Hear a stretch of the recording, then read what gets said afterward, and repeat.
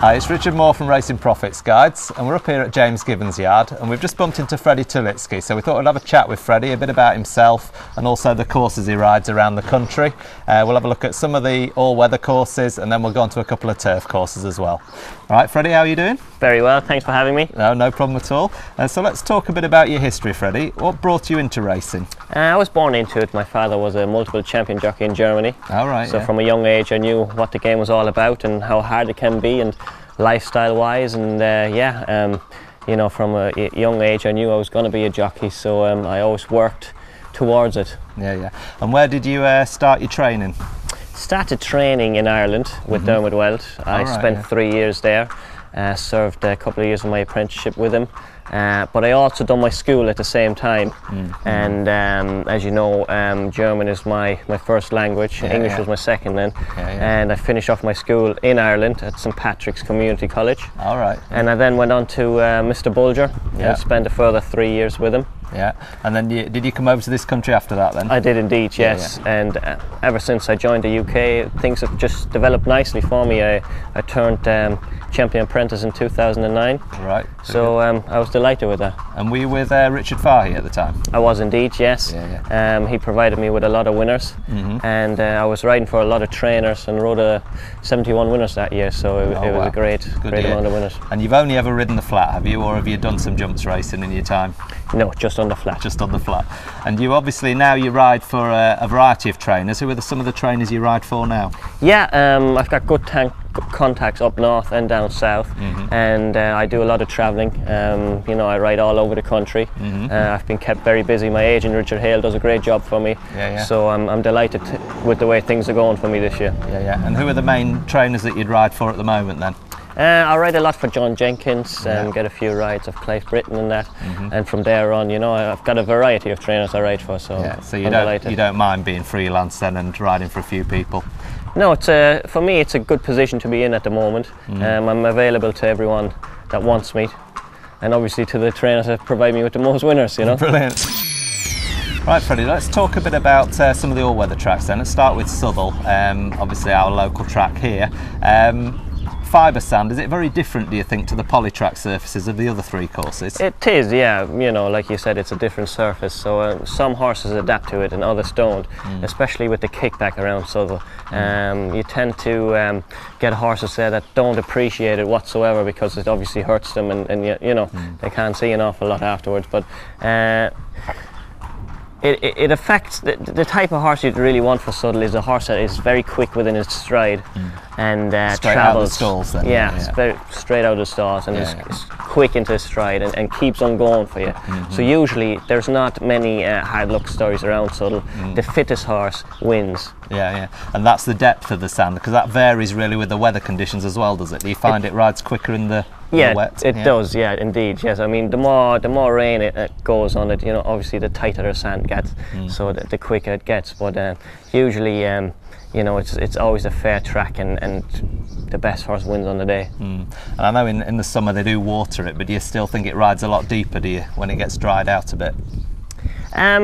Obviously it's not ideal when you have a few dry days, you know, then it needs a lot of watering. But yeah, like you said, you know, other days it rides quicker than you know, some other days. So. And the sprint course is the only all-weather to have the straight 5 furlongs, isn't it, in the country? So what do you look for when you're riding a sprint race there? Would you be trying to get, again, positive position straight out the stalls, or do you look for a lower stall position? To be honest, I'll be looking for a quick horse. A quick horse, yeah. No, look, the straight 5 at Southwell, you have to jump and go. There's not much holding on there. You know, the horses go fast and furious there. So ideally, you'd want to come up the middle of the track. They say, you know, the best ground is in the middle because the tractor keeps on going around it twice with the roller, you know. So are you looking for that sort of strip where the tractor's wheels have been and things like that? You could call it the golden highway, to be honest. You know, if you do get it and if you do hit it right with the horse, then you're pretty much unbeatable, you know. Yeah. So. And that's the straight 5. Then we've got obviously the 6 and the 7. The 6, you're nearly straight into a bend, are you, when you come out of there? Yeah, that can be quite tricky sometimes, especially when you're drawn high or low. It depends again on how your horse jumps out of the gates. If you're drawn low, then you want to be quick on your feet and away. If you're drawn high, you also want to be quick away and to get that good posse. But so you can get across, can you, if you've got a fast enough horse out the stalls? Exactly. You know, if you have a fast enough horse, it'll take you there. It'll take you into the race, and then you travel away nicely. As you know, it's a long sweeping bend. Usually the race is decided as soon as you turn in for home, you know. Yeah, so it's a long, like you say, sweeping left-handed bends at both ends. Do you find them very easy bends to negotiate then? Is it a nice galloping track? Or to be honest, in my opinion, Southwell is the best all-weather track here in Britain. You know, because simply, I mean, there's no real hard luck stories there. No. And horse-wise, you know, horses can handle it no problem really, going around a bend. The only thing about it is the kickback there. Yeah. You know, some horses... Just explain to the people who are watching the video what the kickback is, because I know we refer to it a lot, assuming people know, but it is the actual sand being kicked up, is it? Yeah, it's the actual sand being kicked up from the pack in front of you, if there's horses in front of you. And obviously the sand flies up quite high. And if Southwell rides a bit slower, then obviously the sand is looser, so it'll fly up even more, you know. And horses don't like it really, and I can assure you jockeys don't like it either.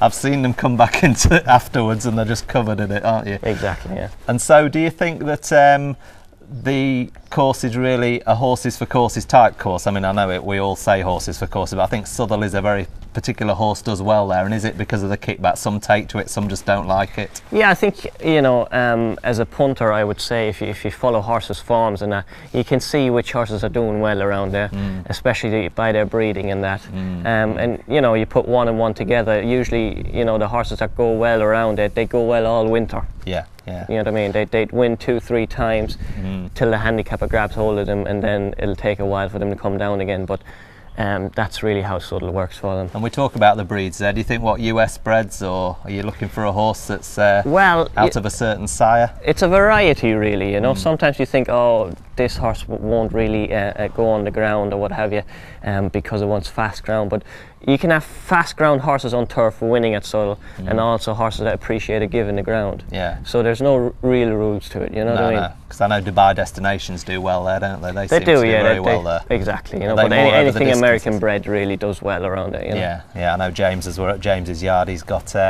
what is it, Kung Hai Fat Choi. He did very well there, US bred, wasn't he? Yeah. So let's talk a bit about the more distance races there. Then they go up, I think, to 2 miles. Is it the furthest trip that they'll have at Southwell?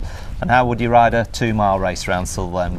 Again, you know, you don't want to be too far behind the leaders, simply because you just go the same speed the whole way around on a horse that stays the trip. And there's not much riding to Southwell, if you know what I mean. I'm trying to explain it to you as well as I can, but no, that's fine. You jump and go really around it, and you don't really ride much of a race, you know. So it's the only track position, really. Is it really? It's all about jumping out and getting a good posse early on, and you hold that posse for the whole way around, you know. Yeah. So there's no real draw bias. We discussed that earlier. You think just get on the middle of the track as you're finishing the race off. Is that where you try and aim for as you come round that last bend? Yeah, I mean, if you follow the good, you know, the good jockeys, you know, Ryan Moore's been there this year, and you know, all the other big lads go there, you know, because they have to, and everyone comes up the middle, so I suppose they're doing something right. Yeah, they must be. And it's quite a long finish straight, is it there? It is, yeah. 2.5 furlongs or so? Well, no, it's 3 and a bit, you know. Is it? Yeah, yeah, so well, nearly 3, you know. Yeah. So anyways, you don't, if you're on a horse that doesn't really like it in front, then you don't want to hit it too, you don't want to hit the front too soon, you know.